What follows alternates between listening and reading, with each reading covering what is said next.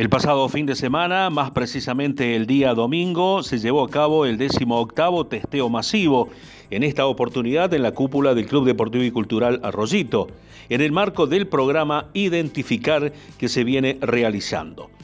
En total se llevaron a cabo 394 testeos, 119 test serológicos de antígenos, arrojando como resultado 100 negativos sin anticuerpo, 19 negativos con presencia de anticuerpos y 275 hisopados rápidos de antígenos, los cuales resultaron 265 negativos y 10 positivos. Todos los resultados positivos fueron debidamente aislados y serán monitoreados por el personal del CEA.